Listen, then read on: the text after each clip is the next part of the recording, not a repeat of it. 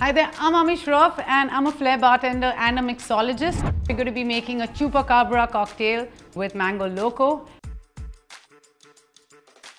Alright, so we're going to make the stirred and get your stirring tin out with a bar spoon and add in all your ingredients. We're going to go with 40 ml of tequila, 40 ml of orange juice, and just a touch of lime, about 10 ml, and stir it up with some ice cubes.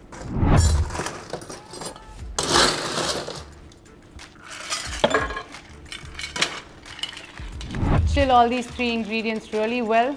Strain it into a margarita glass.